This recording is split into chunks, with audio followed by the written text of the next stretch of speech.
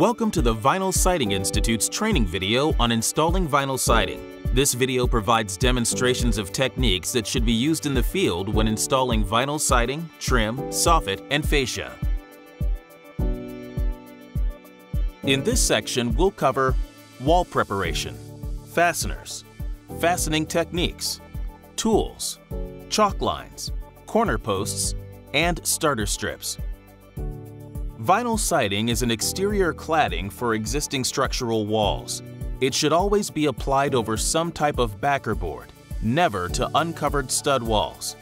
In new construction projects, OSB or plywood is commonly used. In some areas, it's acceptable to use a solid foam board as backer board.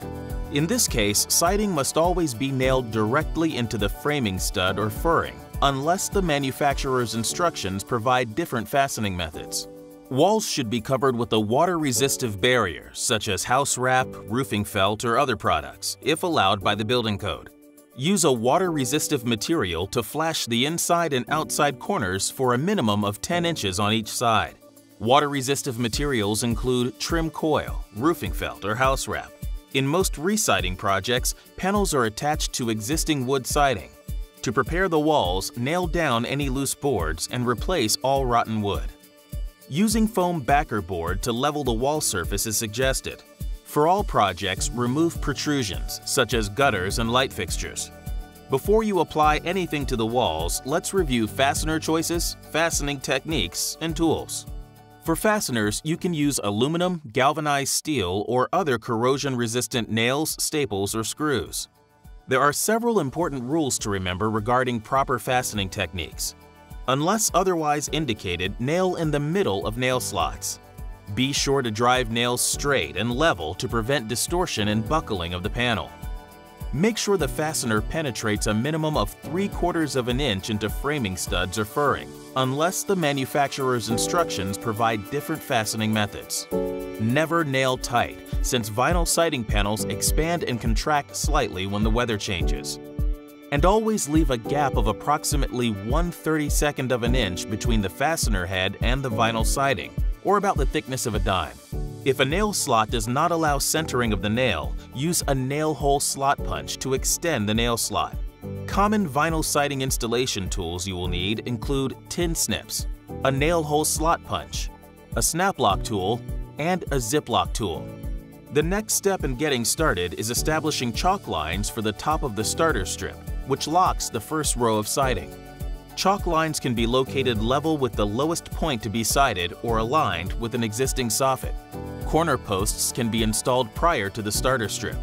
Measure the length of the corner post needed so that it's 1/4 inch short of the underside of the eave or soffit and extends 3/4 of an inch below where the bottom of the starter strip will be located. Cut the top and bottom nailing hems so they're not visible after the siding is installed. Position a nail at the top of the uppermost slot on both sides of the corner post so the post will hang from the nails. This is one of the few times the nail goes at the top, not the middle, of the slot. Make sure to square the post while nailing.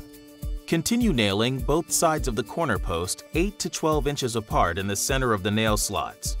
Remember, drive nails straight and level and never nail tight.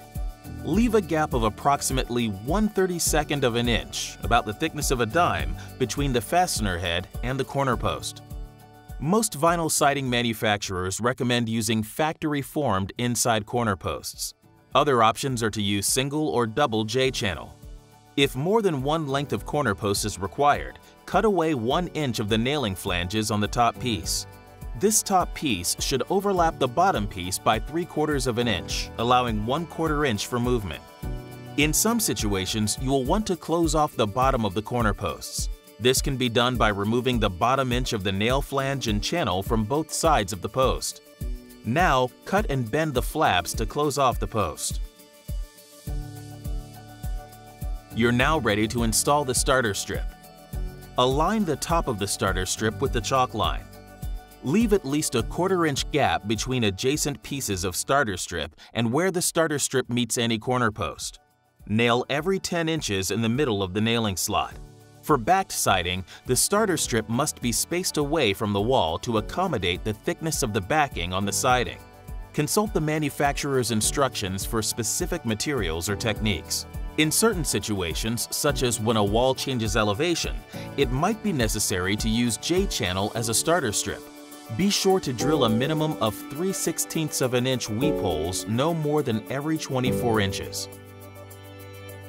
To get more installation best practices and learn more about our certified products, visit vinylsiding.org.